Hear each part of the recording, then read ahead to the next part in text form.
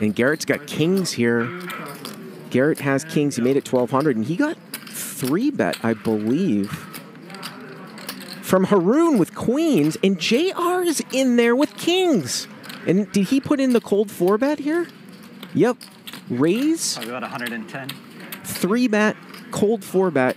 JR had kings the last time he did a cold 4-bet, and JR's fairly deep. Yeah, Garrett's going to continue here with a call. And Haroon is so short, people got on him for folding queens, limp folding queens a couple weeks ago. He 3-bet, got cold 4-bet here by JR, and Garrett called. He only has 31,000 behind, which will open the betting back up, which is interesting, because if he were to shove, JR, of course, could come over the top. And if JR did that, what would Garrett do to a 6-bet? There's the all-in. There's the 5-bet all-in. A 5-bet all-in here from Haroon. 33.8. So JR is 140,000. And there's the all-in. There's the 6-bet. Is Garrett going to fold? This is my question. Unbelievable. Raise, 3-bet, 4-bet call, 5-bet, and a 6-bet all-in for 140,000. If there's ever a time to fold kings, This is 80. unbelievable. 80. Unbelievable. So 140 all in. 100. 120. 184,000, 130,000 for Garrett to call. So getting just under 1.5 to 1. Do you fold here? I mean, you got the two tightest players at the table putting all their money in. I think I fold. 139. 600. 139. 600. I mean, if you wanted to hand pick an example of folding kings pre-flop, Don't the purple play? Let's go here. 139.7. Yeah. Garrett facing a 6-bet all in here. Great shot. I was playing my hand tricky, Justin. 10 seconds. I have 2 red kings. Again, it's about 184, 130,000 for Garrett to call. Nah, I have no idea what to do. Never seen Garrett fold kings on a live stream before. I've seen a lot of Garrett hands, but I just can't. I think he might fold.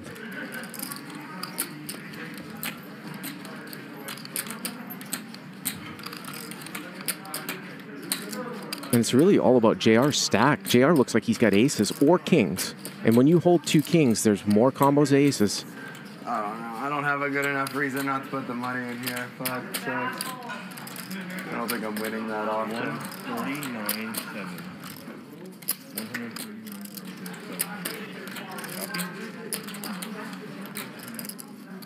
Haroon, you have me beat plenty too.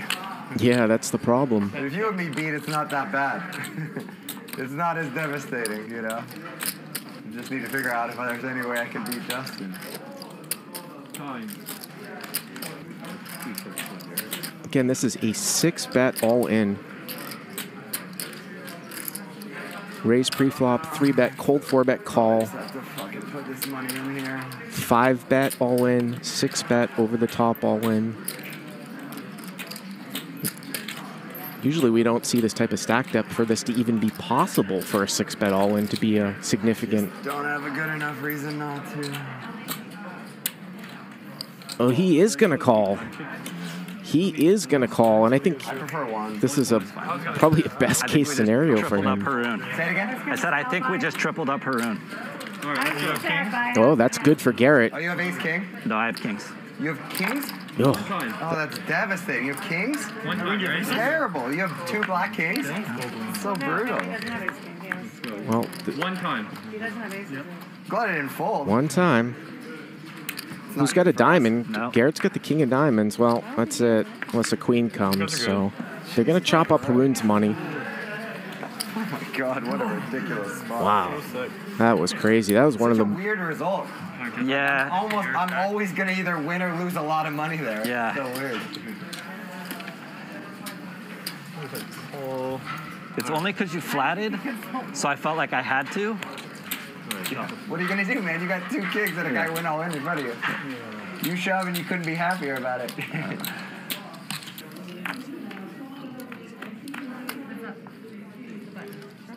Oh, wow. Look at this. And Tiger just drills a full house. And Garrett has a combo draw here. So this is big blind versus button. Garrett could actually make a straight flush here with the 9 of spades.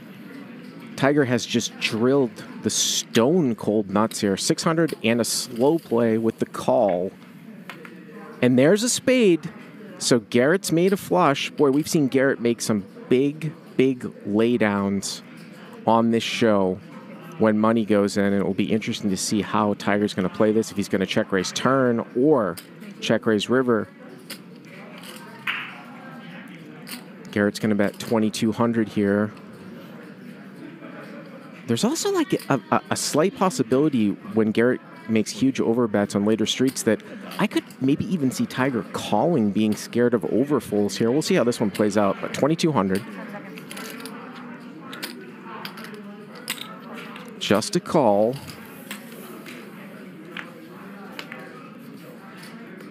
River is fairly inconsequential. And obviously Garrett here is going to bet for value. And the question is, what kind of sizing is he going to use? What did Tiger call with here on the flop? Maybe he's got some ace highs that hit that turn.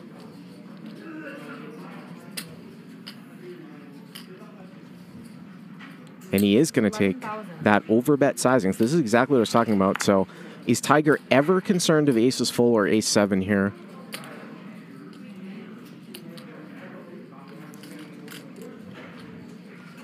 And from what I've seen from Garrett, if Tiger does check raise, I think Garrett's just going to almost snap fold from what we've seen with a sort of a lower flush. I mean, we've seen him make much bigger laydowns than this if he's faced with a decision here. Those green chips, of course, are 1Ks. The whites are hundreds. Grays are 500s. So Tiger just playing 11 total. Playing with the 1Ks here. He's got about, 18 to 20 in his hand. I think he's really trying to think, am I going to call? Am I going to raise? Let's see. Well, looks like he is going to raise here. 22. And he's going to min click. Min click. So he min raises here from 11 to 22. So Garrett's going to be getting 4-1 coming back, just under 4-1. Like I said, we've seen Garrett make huge laydowns, but you wonder if the price is going to get him here. Of course, Garrett loses to many higher flushes here as well. Some people in the live chat saying, will Tiger fold to a shove? No way. Look at, he's only got 26K back. That is definitely not an option. Yeah, the min click gets paid off. And I think that we probably can come to a consensus that if Tiger check jams there, I think Garrett's going to fold. Raise it up here by Garrett. 1,200, 9-6 of spades. Julie going to make the call with King 10 off. I have lemons at home. Well, Garrett's got a flush draw. Julie has a king. There's a laugh down the other end of the table.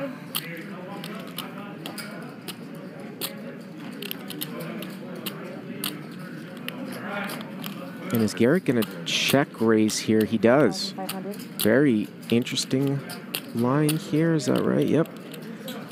Flops a flush draw as the pre-flop raiser and chooses to check raise instead of c-bet. But Julie's not going anywhere.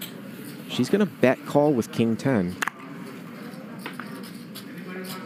Turn is a 7, which gives Garrett some extra outs here. Picks up a gutter to a 5. Not something that you see that often, the check raise as the pre-flop raiser. 12,000. And he's going to go almost full pot here. And you wonder if Garrett is getting a read here off of Julie. And she didn't 3-bet pre. And if she's really pained here, is the best possible hand she could have like King Queen, and would he try to bluff her off that if she calls and he misses? But she might not continue though. 10 seconds.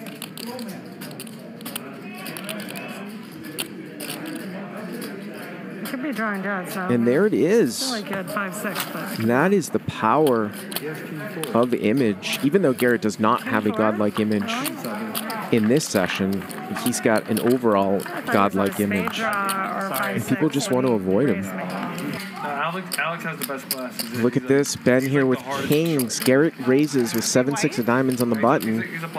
And we could definitely see a big one here because Garrett's going to be defending here 100% at the stack depth. There goes the call. 208,000 effective here to the flop. And Garrett drills it. Garrett flops the stone cold nuts versus an overpair. And Ben is going to check. He's got kings with the king of clubs, going to play a little defensive. And how much can Garrett extract? How about pot?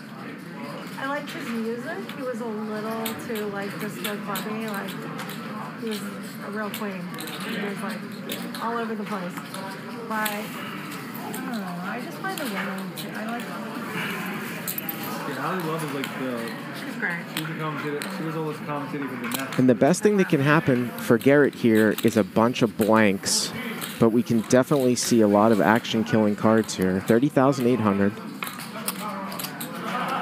Turn is a 3. That is a blank.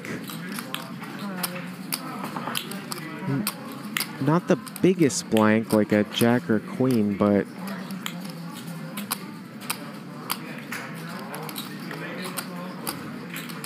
not putting out any one-liners or flushes. So pretty good card here for Garrett. Garrett has the check mark now. And is he just going to go pot 1.5?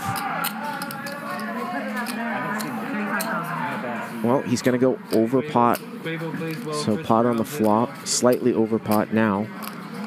And if Ben calls, we're going to be approaching 100,000. Not Chris Brown the singer. Yeah, Chris Brown the singer. He's a great, he's incredible. Who else is playing that? I haven't heard of him. Is he playing? For real? 10 seconds. J. Cole. Whoa! Ben check folds the turn. That is unbelievable. If people knew, if the players knew. Holy smokes, what a fold. Yeah. I thought he just put out an album. And you could say it's an exploitable fold, but he was right. Dylan going to go 1,500 here with pocket 3s out of the small blind, and Ben has pocket 8s and going to call in the straddle. And how about quads for Ben? How about quads for Ben? And you always think what could happen here is if somehow Dylan finds a 3 on the turn, you expect a slow play, get bet into when you've got quads. 1,100 in the call.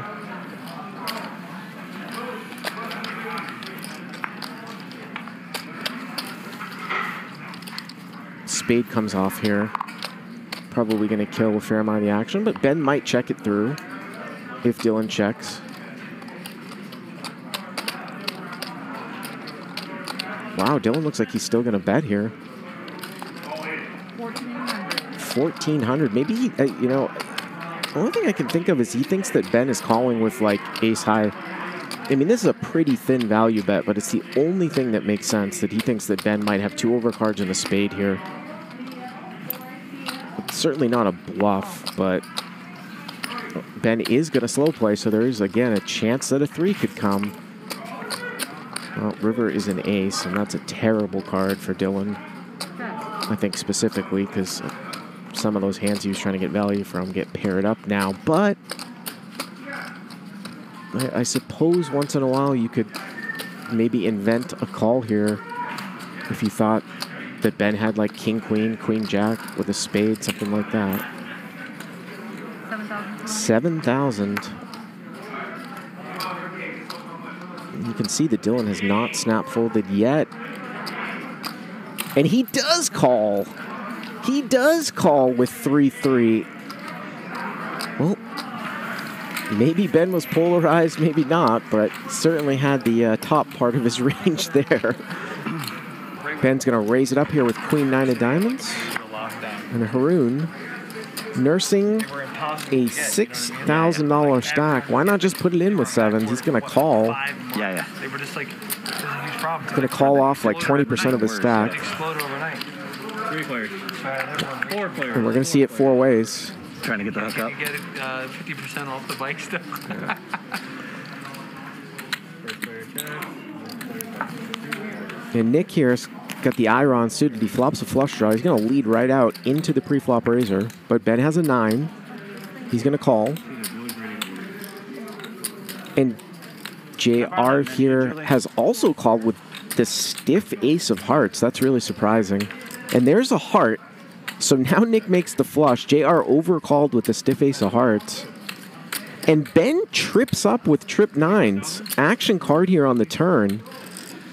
And Nick has checked the flush. He led with the flush draw. He makes it. 4,400. No, he checks it, and Ben makes trips, and JR, for some reason, stuck around on the flop, now has the nut flush draw. I mean, is he planning on making a play here? Or what? 4,400. Well, he's going to call. And now it's over to Nick, who has the queen high flush. And I don't know if Ben is in like a folding mood. He's made so many folds. What's going to happen if he gets check raised here after turning trip 9s?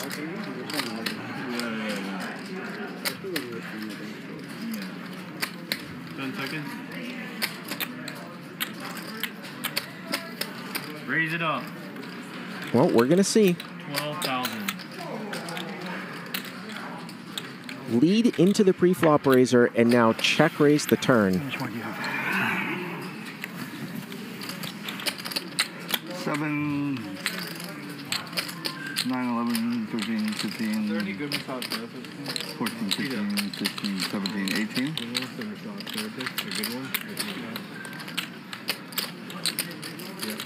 Well, we've got him at 15-6. He says he's got 18, somewhere around there.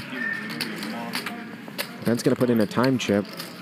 If it is about 15-6, if Ben calls, the pot will be right around 48. So, you know, Nick would have like less than a third of a pot bet left. And then, of course, you got to worry about what is JR kicking around with that overcalled the flop and called the turn. Could he be sandbagging something?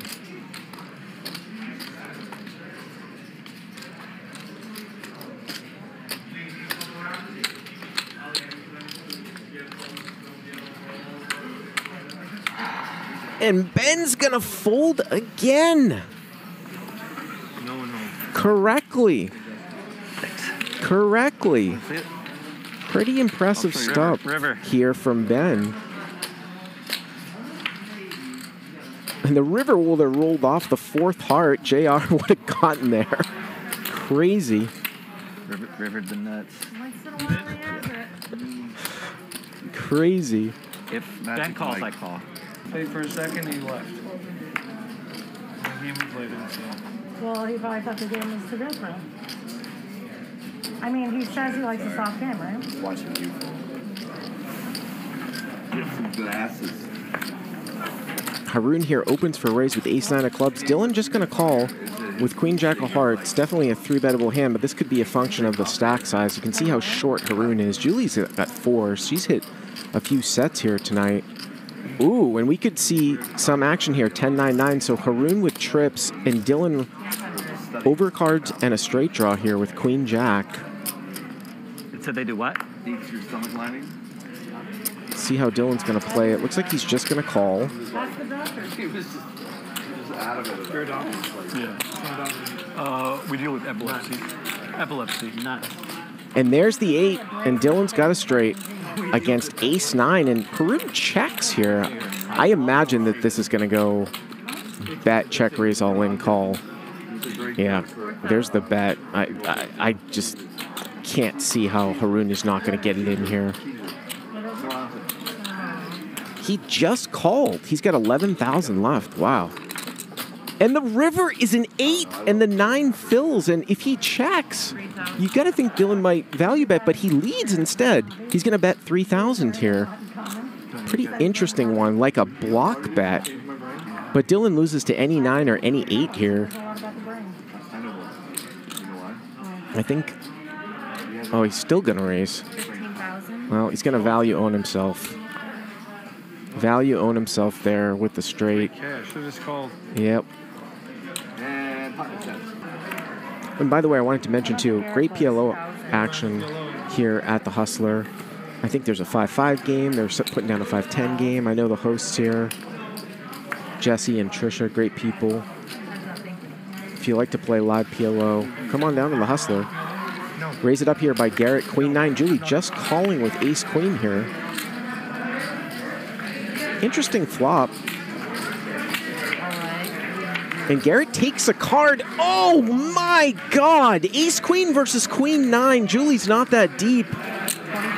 What a crazy turn. And who would think that Julie had Ace Queen? Oh, this is crazy. How does he not double Julie up? Check, check on the flop and a king on the turn. And she's looking, and yeah, Julie, you got the nuts. And he's got Queen 9.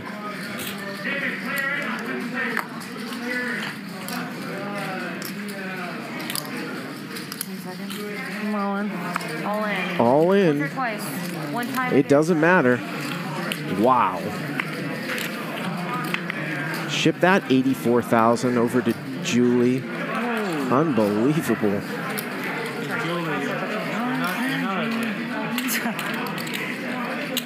And guess what? You get $2,000 bonus. 2,000 straddle here from Tiger as we rolling into the last few hands here of the night.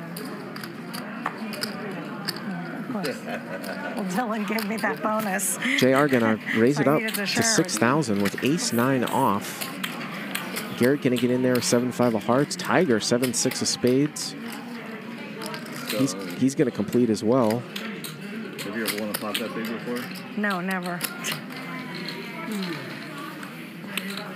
So 18,100. Remember that day, like I stacked you 3 times, pots that big? What are you talking about? Did you hallucinate this day? You bought it for 20. So both Garrett There was and one day where Tiger you got really fucking with lucky middle on pair. me, but JR I gonna don't see remember bet though, that and it was that much. I think that's probably gonna force Garrett out. Let's see. Backdoor heart draw. No, he's gonna come in. He does not have the backdoor heart draw. He calls. And now Tiger here with the 7-6 with backdoor spades. Yeah, it really does. Like childbirth. You remember when we slept together? He is also going to call. No respect for JR. First time he's probably Totally like continuation bet bluff the entire night and gets 2 calls with middle pair. That's a pretty good barrel card if he could barrel again. Can he? No, he just quickly checks. that's why we're a couple, dude. He could have picked up a 42K pot. Obviously, we can see the cards here. Disconnected high card. Great for the pre-flop raiser to double barrel. Got checked over to Garrett, and looks like Garrett is going to start a bluff here. Yep, he's going to start a bluff here with a 7. He thinks he's got to get somebody out of off of a jack, and he gets Tiger to fold the other 7. Well played there by Garrett, picking up on the situation. We'll get all the stats up here. Take a look at the VPIPs. Garrett at 42, Dylan 39. Nick definitely played the most hands. Julie pulling up the rear at 24. Ben in the middle. And we'll take a look here at the the pre-flop raise. Garrett, by far the most aggressive player. And there's the stat everybody's looking for. Dylan the Villain. Dylan the Villain up 129,100, and a tough night for Garrett. Pulling up the rear, 139.9. And JR with a nice win for the new guy, 68. And Julie coolering Garrett, 42,400.